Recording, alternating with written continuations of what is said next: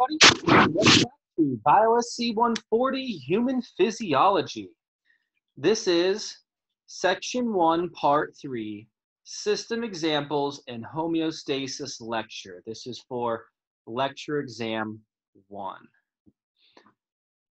All right, so let's get into it. Basically, for this, let's start with the digestive tract.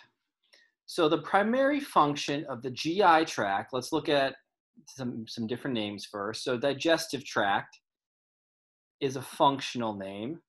It's also known as the GI tract or the gastrointestinal tract. Gastro meaning stomach, intestinal, intestines. The primary function of it is to move nutrients, water, and electrolytes from your external environment to your internal environment. The job of your GI system is to turn things that are not you into you. Its job is to turn broccoli from broccoli into a part of you. And this requires the coordination of 4 basic processes to maintain digestive homeostasis that must work together for normal function. So, in order for the stable internal environment to maintain within your body, you need to be able to bring nutrients into your body, and you need to be able to eliminate waste products from your body. The 4 basic processes for your digestive system, for your GI system, are digestion, absorption, motility, and secretion. One second, I'm going to close the door. It's kind of loud outside.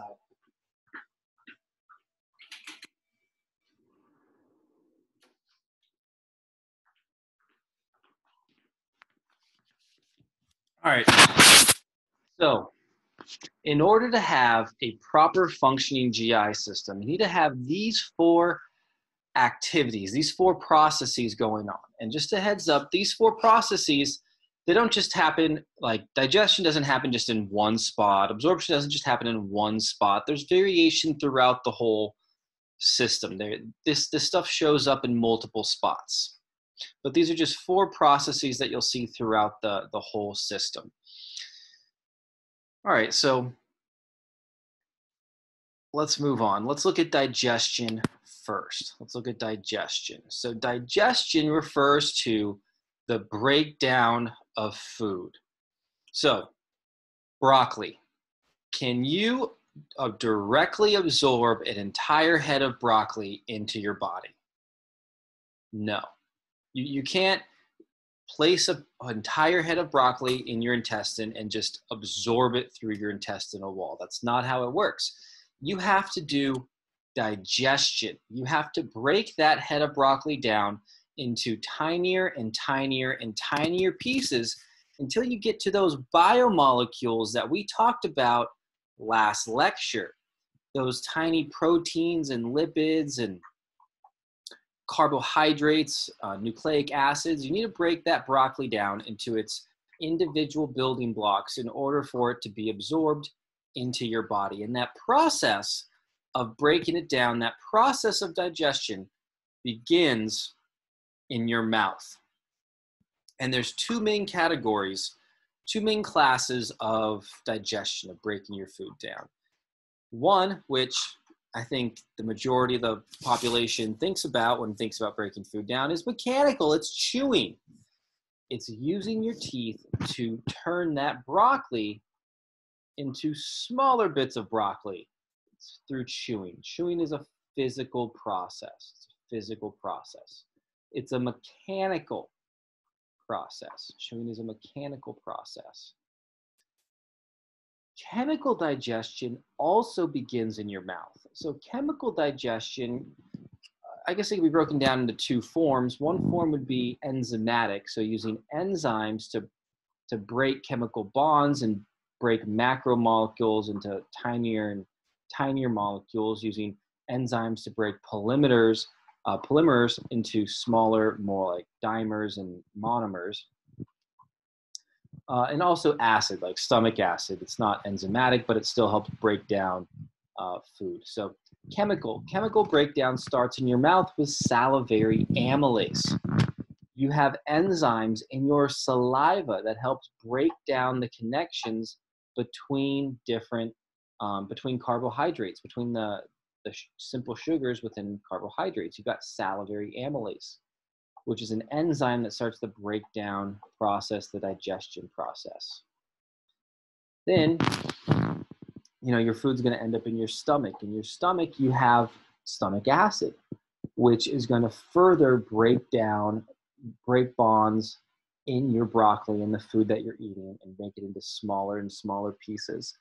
And you also have enzymes in your stomach, which are going to further the process of breaking your food down. We'll talk about pepsin later on in this class. Pepsin is an enzyme that breaks peptide bonds. It breaks down bonds in between amino acids. So it makes basically turns proteins into simple amino acids in your stomach. So chemical.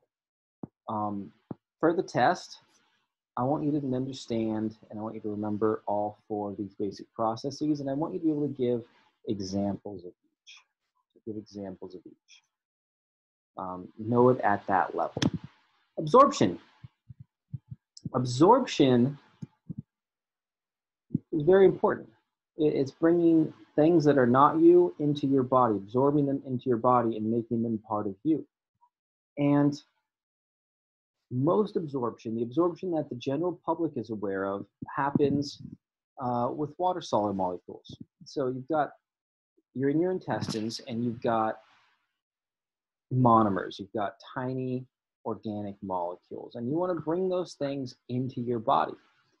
Well, it's going to happen differently for water-soluble and fat-soluble materials. I always ask questions about this. Be ready for it. Water-soluble and fat-soluble materials get absorbed into your body differently. The difference is water-soluble materials move into capillaries. They move into your bloodstream.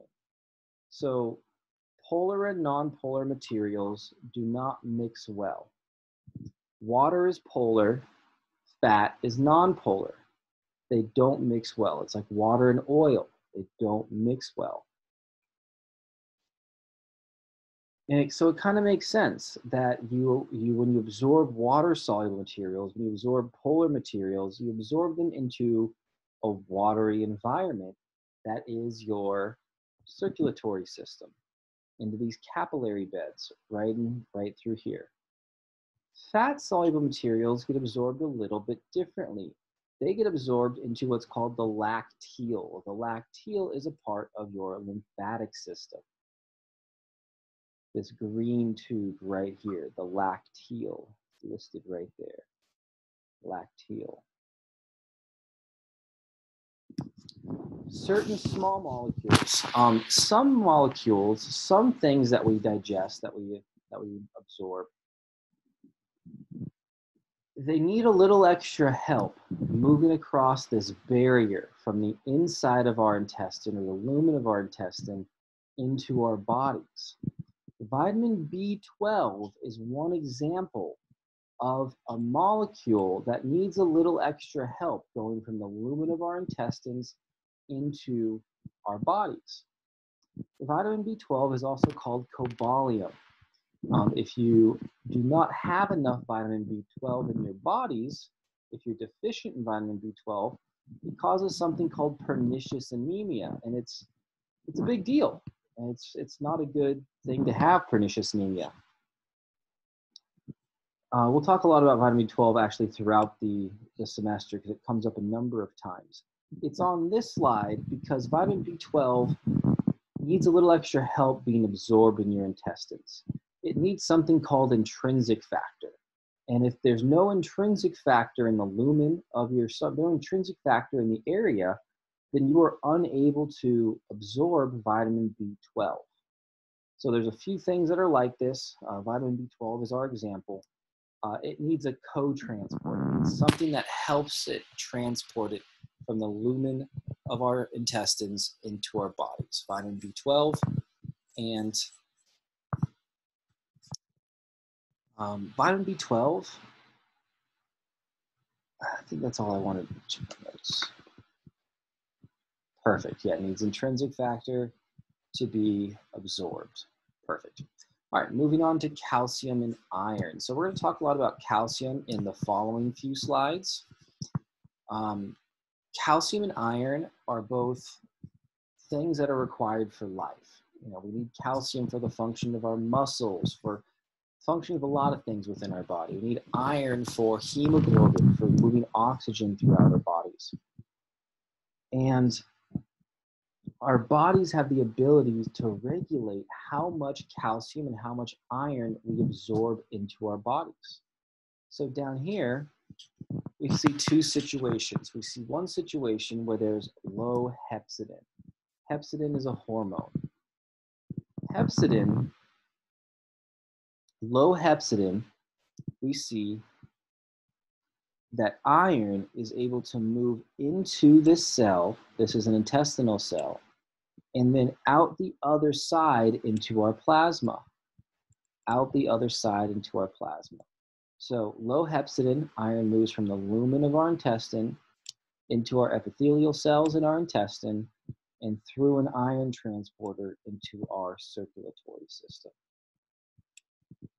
When hepcidin is present, when there's a lot of hepcidin present, iron gets absorbed into our epithelial cells, but it stays there.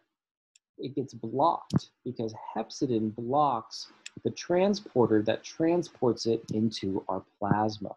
So hepcidin prevents iron from being absorbed into our bodies. So the reason why they're on here, some molecules, our bodies are able to regulate how much we bring in and how much we don't bring in. Do know hepcidin and how it's related to iron uptake. Motility. So motility is another one of the main processes that needs to occur in our digestive tract. There's some big issues that come into play, some big unfortunate pathologies that come into play when motility within our digestive tract does not function properly.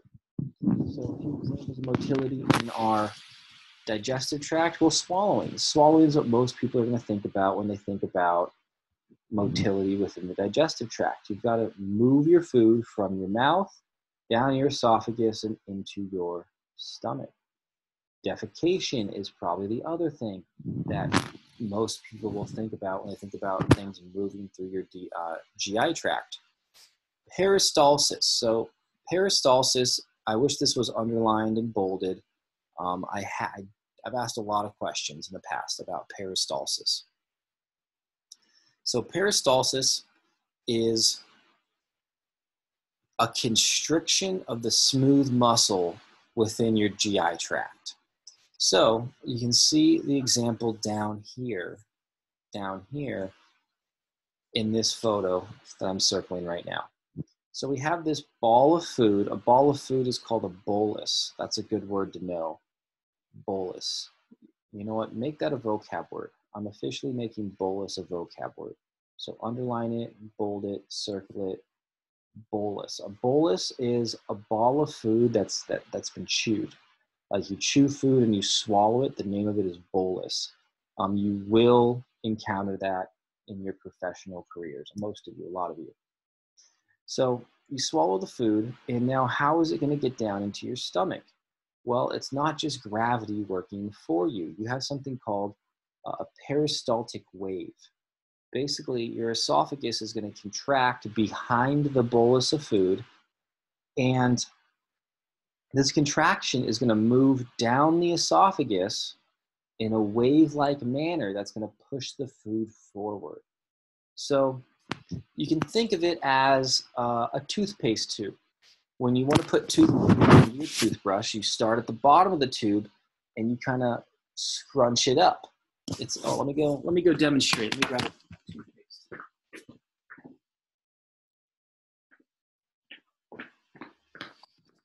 So right here, if you're able to see this tiny screen, I have a thing of toothpaste.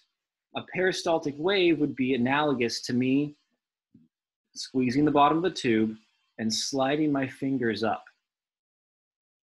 It's a contraction that moves in like a wave-like manner that's going to push this food forward. That's called peristalsis. There's actually another type of peristalsis that occurs in your intestines and in your stomach sometimes, called segmental peristalsis. And segmental peristalsis, its job is actually just to mix up all the liquid, mix up all the fluid that's within your in the lumen of your GI tract. So some peristaltic waves push food forward. Segmental peristalsis, it mixes food. It's like my wife. So my wife, when she gets toothpaste out of her toothpaste tube, she just like squeezes it right here and then squeezes it right here, then squeezes it right here. It's not really like a wave-like manner. It's like a contraction in this part, then it relaxes, then a contraction down here, then it relaxes, then a contraction right here, and it relaxes. It's designed to not push the food forward, but to just mix the food up. And now, why would you want to mix the food up? Well, for enzymes to catalyze reactions, they have to come in contact with things. Mixing food up allows for that contact, that physical contact with the enzyme to allow digestion to happen. In order for something to be absorbed, it needs to physically contact the epithelial cells of your intestine. Mixing the food allows for those things to get mixed up and for contact to occur. Secretions. So secretions happen throughout your GI tract. Lots of different secretions. There's hormonal secretions. There's enzymatic secretions like salivary amylase or pepsin that we've already talked about. Mucus. Mucus is a very important secretion in our digestive tract, and there's really common, really prevalent pathological states that occur when not enough mucus is produced or abnormal mucus is produced in our bodies. What's the purpose of mucus in our GI tract? You know, maybe some lubricating effect when we swallow, but really mucus protects our GI tract. Inside of our GI tract, we have enzymes that are designed to break bonds in organic matter. We are made up of organic matter, and we've got these enzymes that destroy organic matter within our GI tract. That sounds kind of scary, right? You know, like pepsin is designed to destroy peptide bonds in proteins. We need peptide bonds in our proteins. We've got pepsin within our stomach. Mucus performs a barrier that protects our body from those enzymes. We've got acid in our stomachs. Do we want all that acid floating around our body or coming in contact with our cells? No. Mucus forms a barrier. When you don't have enough mucus in certain parts of your stomach, you can get ulcers and all sorts of bad things. Bile. So bile is a very important secretion within our GI tract. So we already covered some about how water-soluble materials and fat-soluble materials are absorbed into different things. And it's because water and fat don't mix well. Well, when you eat your avocado, you know, avocado has good fats, right? Bile helps make fats, helps make non-polar materials more soluble in our aqueous tube, digestive tube. Bile helps emulsify fats. It helps make fats within our digestive tube, helps make them dissolve better, helps makes them mix better with water. Pancreatines help break things down also. They're digestive hormones, and there's also there's digestive enzymes produced by the pancreas, but also things like insulin is produced by the pancreas. So lots of secretions, lots of secretions. All right, moving on. So here's an example of a homeostatic feedback loop. So you should all be familiar with set point. You should all be familiar with antagonistic control. You should all be familiar with dynamic equilibrium. And we're going to look at a specific example of all that now and how it's controlled. We're going to look at calcium levels. So calcium levels in our blood. Phosphates on here because phosphates regulate in a very similar way. So calcium. We have an ideal amount of calcium, an ideal level of calcium for our blood. If for any reason that calcium level increases, our body needs to be able to bring that level back down to where we want it to be. So let's take a hypothetical situation where our calcium levels increase. Well, our thyroid is going to detect that increase in calcium concentration. And it's going to release a molecule, a hormone called calcitonin. Calcium levels increase, thyroid detects it, calcitonin is released. Calcitonin is going to go to 3 different places in order to lower our calcium levels. It's going to go to our bones, and it's going to tell our bones, hey bones, we've got too much calcium. How about we store some for later? Bones are a major store for calcium. It's like putting it in your closet for later. It's like, yeah, just putting it in the bank for later. Bones are the bank for calcium. So calcitonin is going to say, hey, bones, I want to put more calcium into storage. And the bone's going to say, okay, we're going to put more calcium into storage to lower our calcium levels in our blood. Calcitonin is then going to go to our intestines.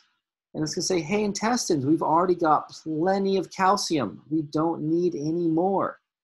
Can you please decrease the amount of calcium that you let into our bodies? And the intestines are going to say, okay. Then calcitonin is going to go to our kidneys. And it's going to say, hey, kidneys, we have plenty of calcium. Any calcium that you put into our urine, can you please just leave it in our urine so it gets urinated out to reduce the amount of calcium that we have in our bodies? And the kidneys are going to say, hey, okay, I'm on it. And then calcium levels are going to decrease because of these 3 functions. Now, let's look at the opposite. Let's see what happens when calcium levels decrease. Well, when calcium levels decrease, our parathyroid hormone is going to be released. Our thyroid is going to detect, it's going to release parathyroid hormone, or PTH. PTH. Parathyroid hormone is going to go to our bones and say, hey, bones, remember how we put a whole bunch of calcium into storage? Well, we need it now. We're low on calcium. Can you please release some calcium? And the bones are going to release calcium into our bloodstream. Parathyroid hormone is going to go to our intestines, say, hey, intestines, we need more calcium. Can you please absorb all the calcium you can? And so the intestines will say, okay, we're going to absorb all the calcium we can. And then it's going to go to our kidneys and say, hey, kidneys, we need all the calcium we can. Can you please not pee out so much calcium? And the kidneys are going to say, all right, I got you. And then calcium levels are going to increase. This is an example of bidirectional negative feedback, of antagonistic control. This is an example of homeostasis. This is an example of maintaining a variable at a set point, having dynamic equilibrium around that set point. Be able to tell this story for the exam. Know the hormones, know the places that can, the way that you affect change, the mechanisms for affecting change. Calcium distribution throughout our body. The vast majority of calcium is in our bones, 99%. There's about 1% within our cells and about 0.1%, a very small amount, within blood and in extracellular fluid. I usually ask about 1 question on on this slide on the exam. Fluxes in calcium and phosphate. Fluxes in calcium and phosphate are controlled in 3 major areas. So this just touches on that loop that we just went over. And we talked about calcium, but phosphate is controlled in a very similar way. Phosphate and calcium, if your body wants to control the levels of it, it's got 3 levers to pull or push. It's got 3 ways to do that. Intestines either absorb more calcium and phosphate or absorb less calcium and phosphate. Bones, this is, if you remember back to histology and anatomy, this is a slide of a bone. You can put calcium and phosphate into storage in your bones, or you can take calcium and phosphate out of your bones, out of storage. And kidneys. Kidneys can either urinate out more or less phosphate and calcium. Parathyroid hormone and calcitonin are the two hormones that help regulate this. When calcium levels rise, calcitonin is released and brings it back down. When calcium levels drop, it's parathyroid hormone that affects this. Vitamin D is very important in this also. Vitamin D is very important in this whole process. Vitamin D kind of helps every step of the way. It helps with absorption. It helps the kidneys function and process this properly. It helps with bone function. Vitamin D it just kind of helps all of these processes. So it's very important. Moving on to muscles. So there are 3 main types of muscles, 3 major types of muscles. You should know all the different types, and you should know where they're found. We have skeletal muscle. Skeletal muscle are voluntary. You can control skeletal muscle. Skeletal muscle is what allows you to move. It's your biceps, your quadriceps, your hamstrings, your triceps. That's skeletal muscle. Cardiac muscle is your heart. That's it. It's your heart. And smooth muscle is going to be your hollow organs. Smooth muscle is what does peristalsis. Peristalsis is because of smooth muscle. There's also smooth muscle that is attached to hair follicles. So let's talk about skeletal muscle first. So you've got a few subclasses of skeletal muscle. Type 1 skeletal muscle is slow twitch muscle. Type 2 muscle is fast twitch muscle. So slow twitch muscle, it doesn't produce as much force, but it's much better with endurance. Fast twitch muscle produces more force, but it doesn't have the endurance. It can't produce force for such a long time. Right here on the left side of this picture, we have a marathon runner. This marathon runner, marathons take hours to run. A marathon is 26 miles. This guy right here, when he works out, when he exercises, when he trains for a marathon, he's mainly focusing on training slow twitch muscles. A marathon runner is going to focus on training slow twitch muscles. They allow him to run for a long time. This man over here is a sprinter. He's very fast, but he's not able to maintain those high speeds for a long period of time. He trains his fast twitch, his type 2 muscles, because he wants to run really, really fast and doesn't need to run for a very long time. So he trains his fast twitch muscles. As somebody who's been a swimmer and as somebody who's done a lot of rock climbing in their life, in swimming, growing up, you train half the year for what's called short course or short distances. You train your fast twitch muscles. And at the end of the 6 months where you train your fast twitch muscles, you're really good at sprinting. And then you switch over and you do long course or long distance swimming for the next 6 months. And even though you're in really good sprinting shape, those long distances are really tough. And then, you know, you start training for long distance. You train your type 1. And then at the end of, you know, long course of training for long, you switch back. Yeah, so basically you train for what you wanna be good at. You train either your slow twitch or your fast twitch. With rock climbing, there's kind of a few different types of rock climbing. Some people like to do really long routes that are like your endurance, your type 1 muscles.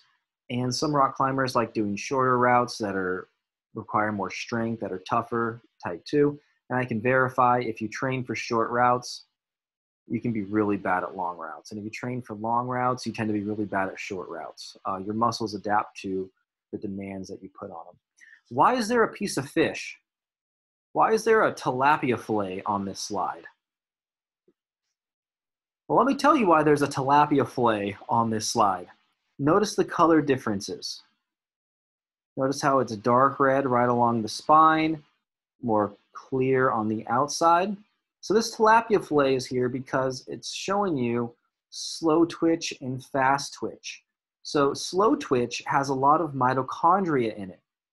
Slow twitch has your actin and myosin, which generates the force, but it also has a lot of mitochondria because it needs to produce a lot of energy long term. It needs to continually replenish its ATP stores. So right along the middle of this tilapia fillet, we see a lot of the slow twitch fibers with a lot of mitochondria. Fast twitch muscles, I mean, when you're just trying to produce as much force as you can for a short period of time, you don't want to waste space on mitochondria. So there's very few mitochondria, or much fewer mitochondria in the fast twitch muscles. So there's more room for your actin and myosin, your force generating mechanisms. So that's why there's a tilapia muscle here.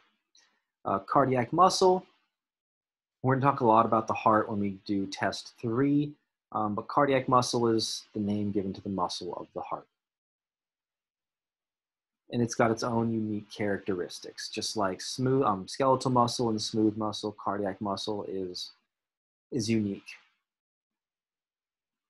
Smooth muscle. So smooth muscle is involuntary. You can't think, cardiac muscle is involuntary also. You can't like think like beat right now, heart, beat right now, heart. You can't like think really hard and make your heart beat.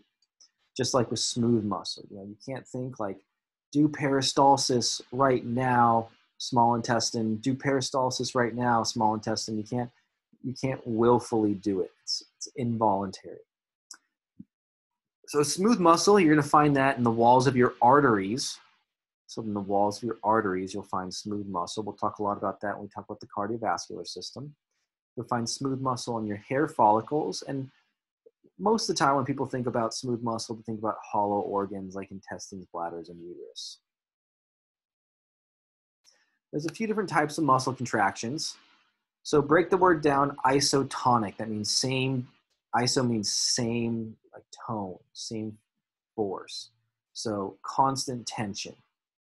An isotonic contraction means constant tension. A muscle changes length, but it's got a constant amount of force.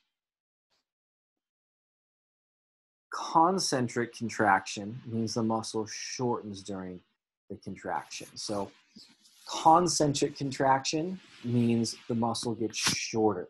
So you're doing a curl, you're bringing the weight up, your muscle's getting shorter while you do it. An eccentric contraction would be like you've done your curl and now you're going to lower your hand and set the weight down on the floor or on a table. And you're not just going to drop the weight, you're going to slowly and controlly put the weight down. So eccentric. The main thing that you want to remember about these is force is being generated for both of these. During concentric contraction and eccentric contraction, force is being generated.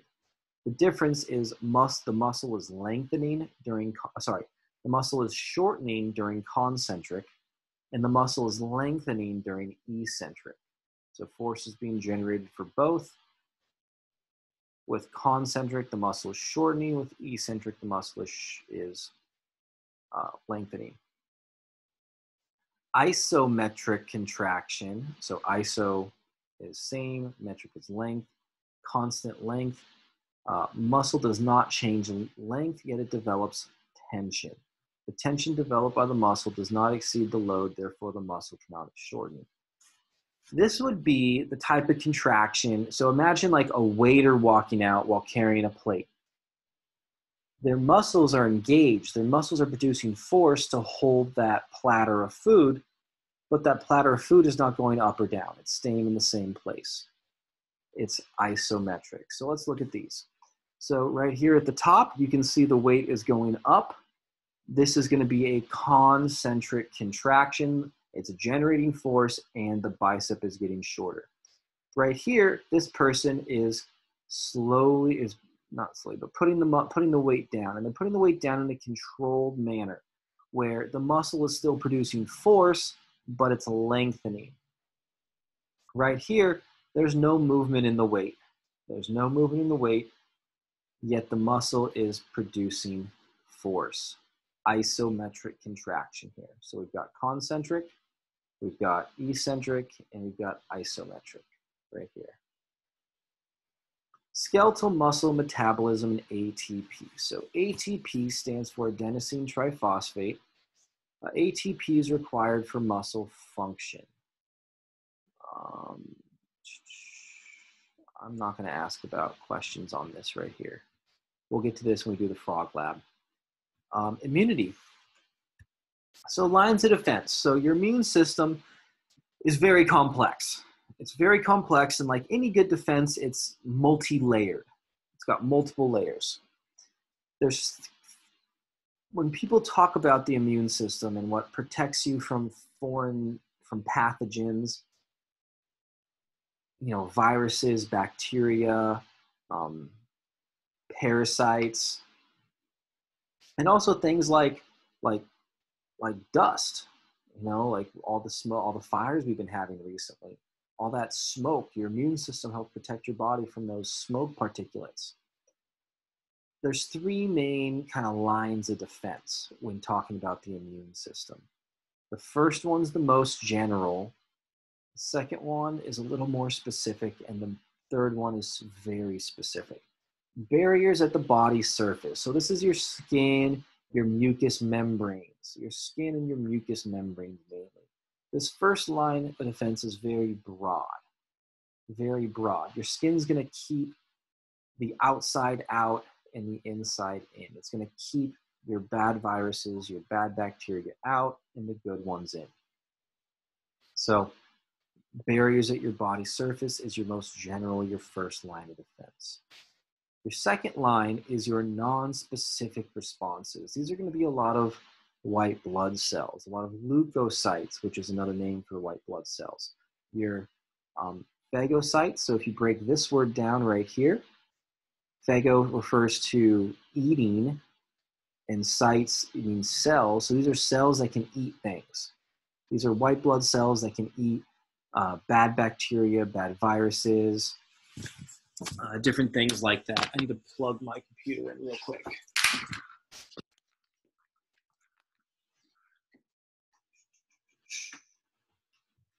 All right. Let's get this plugged in.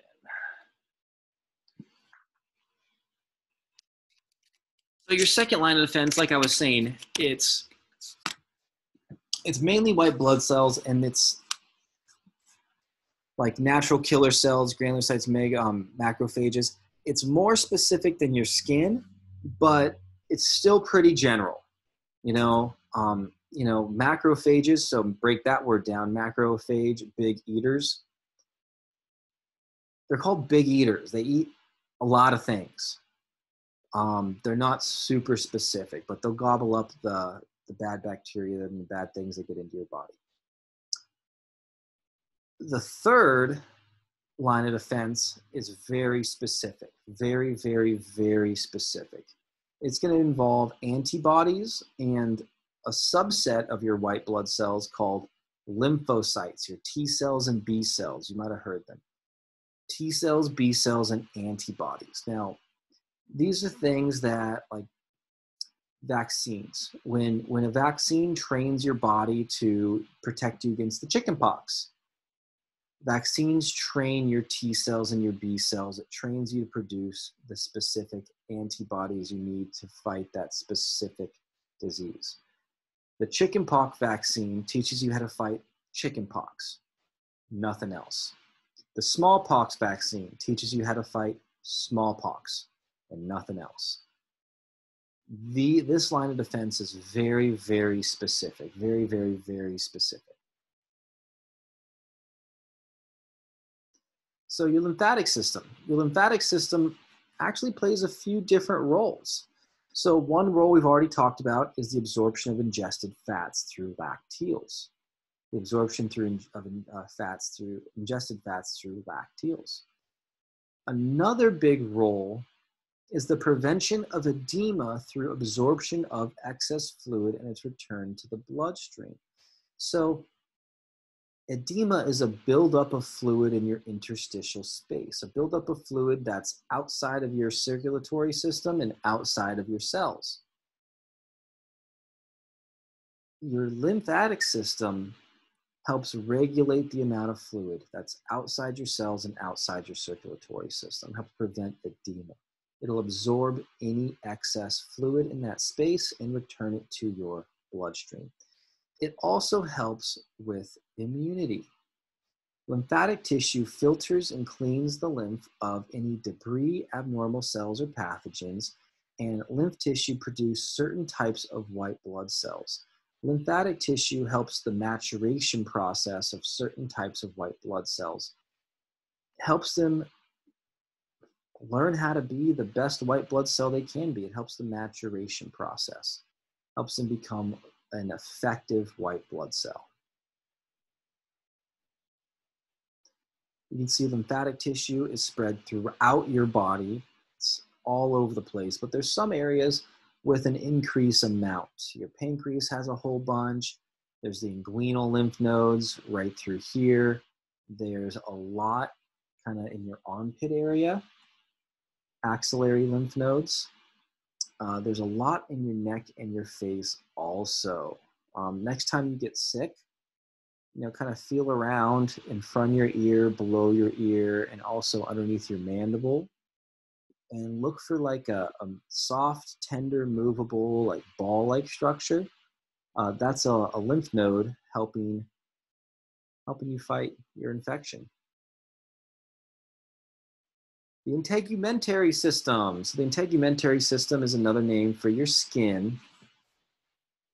I like using those words kind of back and forth. You should definitely be ready for me to use both of those words, just integumentary system or your skin.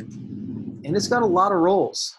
Most people think of your integumentary system just as keeping, making the outside out and the inside in, but it's got a lot of functions. And be familiar with all of these for the test.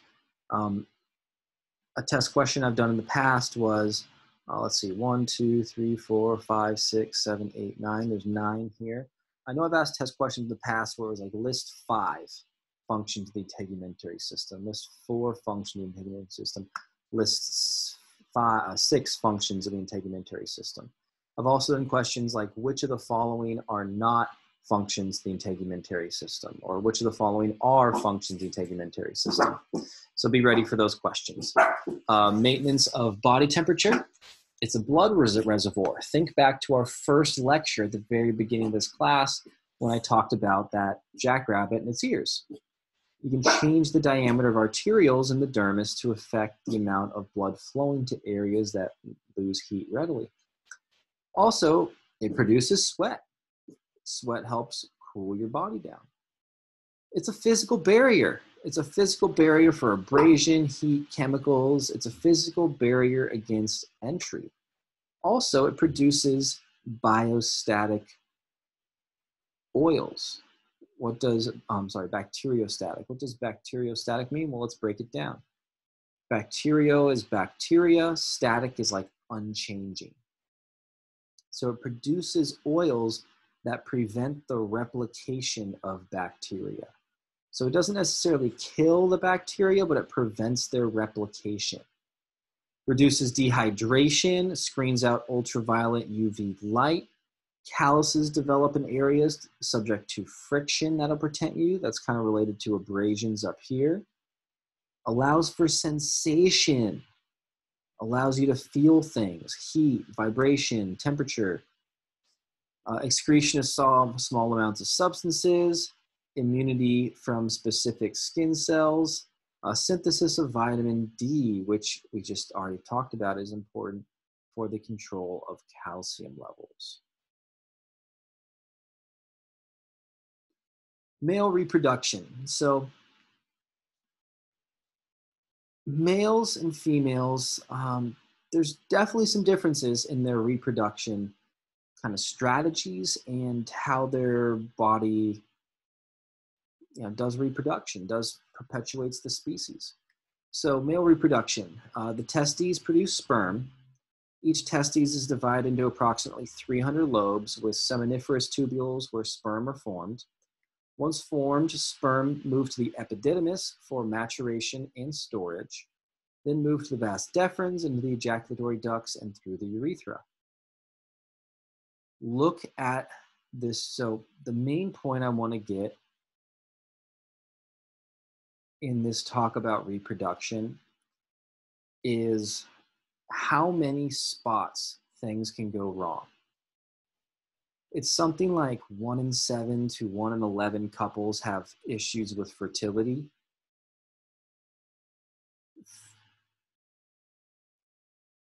Medicine, healthcare related to the reproductive system is huge business, and it's a huge burden on our society. 1 in 7 to 1 in 11 couples have issues with fertility. That's a lot. That's a huge number. A lot of you are going to be working with patients in front of you. And with that type of prevalence, you will have a patient in front of you that has reproductive issues at some point in time in your life. Guaranteed. You might even work in a clinic that specializes in this type of medicine.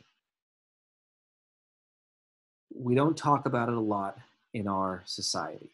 So the actual prevalence, the actual need for this type of medicine is a lot higher than I think the general public understands. And when a couple has fertility issues, when a person has fertility issues, it's not just one thing. There's thousands of different things that could go wrong.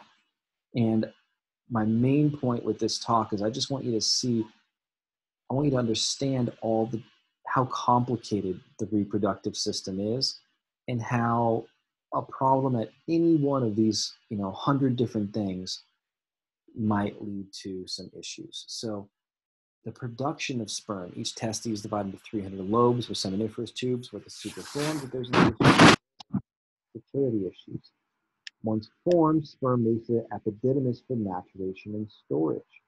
If that maturation process in the epididymis is altered, or there's not something wrong with that maturation process, infertility. And it's got to move through the vas deferens, ejaculatory ducts, urethra. There's a lot of places where issues can arise. Semen is formed by secretions from the seminal vesicles and the prostate. If those secretions are not produced correctly, it can affect the sperm's ability to perpetuate the species. Male reproductives. It starts down here, moves to the epididymis, and maturation is occurring throughout this whole process. This whole process, maturation is occurring. Female reproduction. So females have 2 million immature eggs present at birth. About 300,000 of those oocytes will be present at age 7. Only about 400 to 500 will mature in a lifetime. So compare that to males, big difference. Very, very big difference. LH is luteinizing hormone, causes ovulation. So luteinizing hormone causes ovulation, which is the release of a secondary oocyte from the ovary.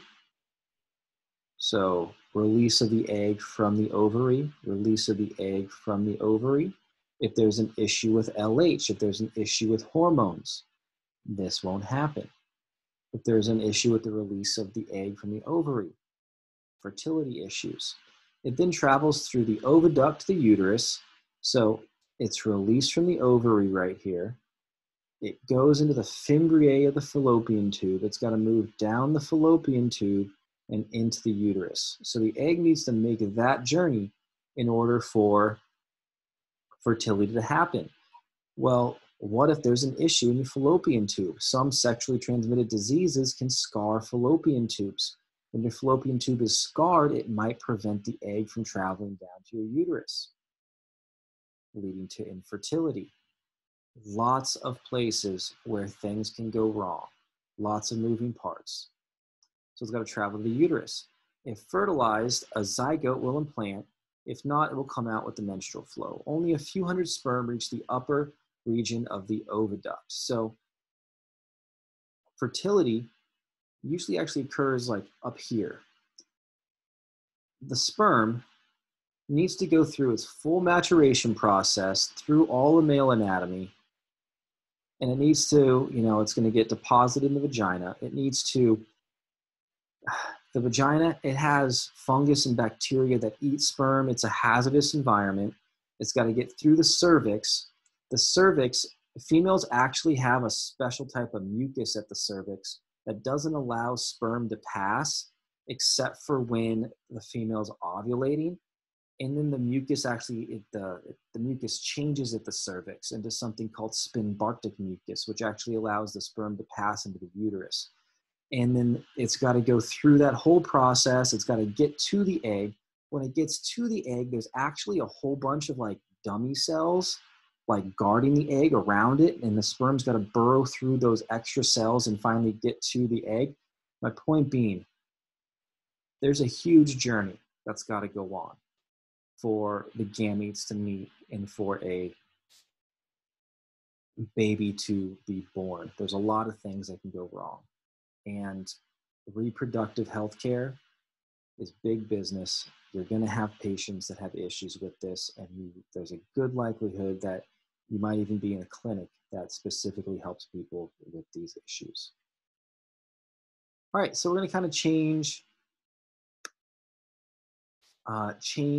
direction now, and we're going to talk a little bit more about homeostasis. So organisms maintain stable conditions despite fluctuating internal environments. How many chemical reactions take place within your body in a given day? The correct answer is a lot. A lot of chemical reactions are always taking place. And those chemical reactions need a very specific environment, a very specific conditions in order to happen, in order for life to happen. Homeostasis is maintaining those specific conditions so that all the chemical processes of life can occur. Anatomy is form, physiology is function. Homeostasis, the maintenance of a stable internal environment. A dynamic equilibrium. Remember, dynamic equilibrium means if you want your body temperature to be 37 degrees Celsius, it's never like, it doesn't stay exactly at 37 degrees Celsius. It kind of goes a little bit above, a little bit below, a little bit above, a little bit below. It stays at an equilibrium, but it's a dynamic equilibrium, a changing equilibrium. Claude Bernard. Expect a few questions on kind of the history of physiology. So Claude Bernard was the first to define the term. I don't speak French, so this pronunciation is going to be awful, but milieu intérieur, now known as homeostasis. So Claude Bernard was the first to define the term. Milieu intérieur, now known as homeostasis. Walter Cannon came a little bit later, and he coined the term homeostasis, and he also coined the term fight or flight response, which we'll talk a lot about. And he put forth the postulates of homeostasis. So we're going to actually learn all those. I believe it's the second test. We'll learn all his 4 postulates. So homeostasis is central to physiology. 4 variables, some examples of variables and parameters that are homeostatically regulated in humans. So we've talked about body temperature a good amount. We've talked about body temperature. Blood pH we've talked about. It's got an ideal level. Blood pressure, you have an ideal level of blood pressure. Glucose, you have an ideal level of blood glucose. Set point. This should be a little bit of review now because we've seen it in labs. Set point is the target value. It's the target value. It's the ideal value at that moment. Now, your body temperature, it rises during the day. It drops down a little bit at night. The set point changes. The ideal value changes. When you get a fever, body temperature also rises. Body temperature also rises when you get a fever. It's the set point changes. Your set point for your body temperature also changes in females during ovulation. Sperm-like cooler temperatures. Females' bodies drop during ovulation, which is the time when they can get pregnant. Dynamic equilibrium. Dynamic equilibrium means parameters fluctuate within a narrow range. So it's at equilibrium, but it's dynamic. It's fluctuating right around. Blood glucose is never exactly at, or it might some point be exactly 90, but it fluctuates right around 90. Antagonistic control. Antagonistic control means you have bidirectional negative feedback. So bidirectional means two directions. Negative feedback means it opposes change. So if your body temperature starts to go up, this control, negative feedback, is going to oppose that change. It's going to bring it back down. If your body temperature goes down, antagonistic control is going to, or negative feedback is going to oppose that change. It's going to bring it back up to the set point. And we're going to talk a lot about intrinsic controls and extrinsic controls during this class. Intrinsic controls are going to be like that part regulating itself. It's going to be the heart regulating the heart. It's going to be the kidneys regulating kidney function. Extrinsic control is going to be some other part of your body controlling a specific part of your body. So it's going to be your nerves controlling your kidneys. It's going to be, I mean, really with extrinsic control, you're going to think nerves and hormones. So neural is going to be nerves, hormonal, hormones. And again, another example of negative feedback. Body temperature rises, your body responds by sweating, temperature drops back to the ideal level. Negative feedback. Glucose homeostasis. So this is similar to the kind of the negative feedback that we looked at with calcium control. So we have our ideal level of glucose. If our glucose levels increase, beta cells within our pancreas are going to be stimulated. Those beta cells are going to say, they're going to notice that blood sugar went up. And those beta cells are going to go, hey, this is not good for ourselves. We need to do something about this high level of glucose. Let's release insulin.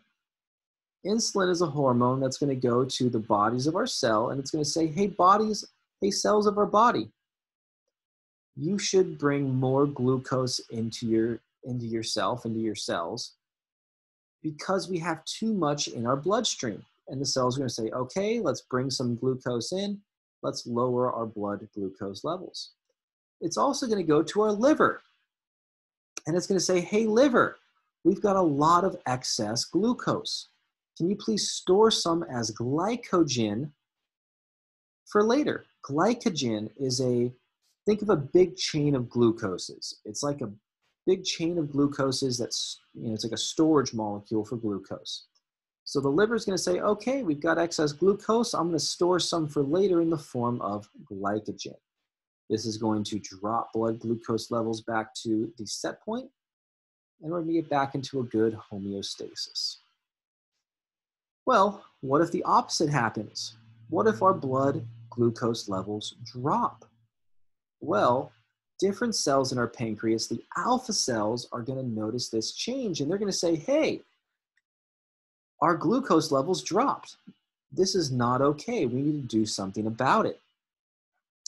And the alpha cells are going to release glucagon into our blood. Glucagon is a hormone that's going to go to our livers. And it's going to say, hey, liver, remember all that glycogen that you made when we had a lot of blood sugar? Well, right now our blood sugar is low.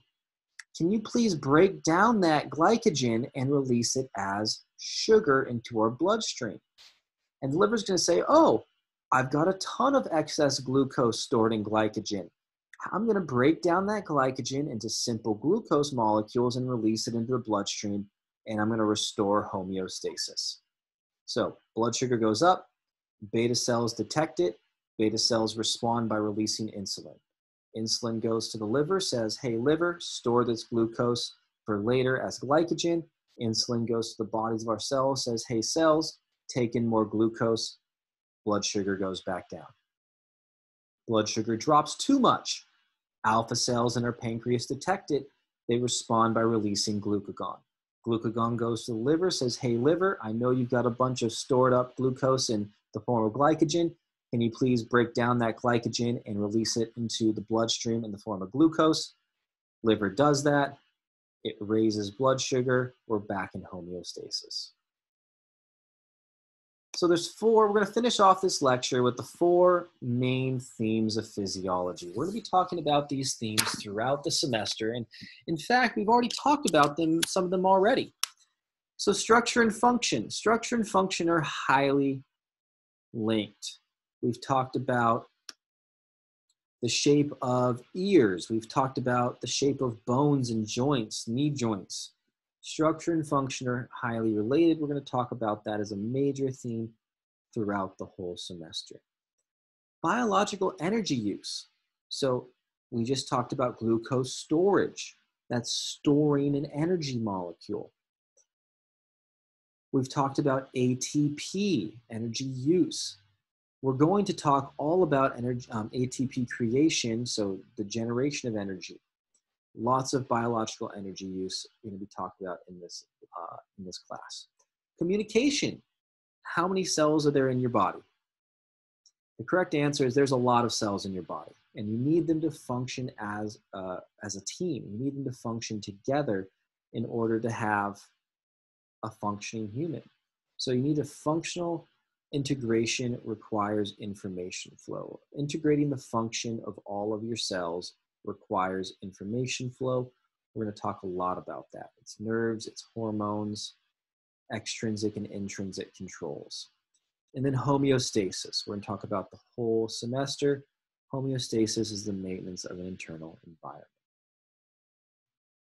Structure and function could be the shape of a molecule. It could be the shape of an alveoli. So the more surface area there is in your lungs, the faster O2 and CO2 can get in and out of your alveoli. Right here is a damaged alveoli. There's less surface area. There's less of an ability to move oxygen and CO2 across it. And the shape of a cell. Energy use, we're going to talk all about energy production, mitochondria for test 2. Communication, so these are signaling glycoproteins on a cell surface, receptors, a lot of signaling that we talked about in this class, and homeostasis. So this is a good example right here of this dynamic equilibrium. So 0 on this graph is the ideal level. 0 is the ideal level. If it drops down a little bit, it's going to have a negative feedback mechanism, which brings it back, brings it up, brings it down, dynamic equilibrium, negative feedback. All right, everybody, this has been Biosc140. If you have any questions, please email me. Have a great day.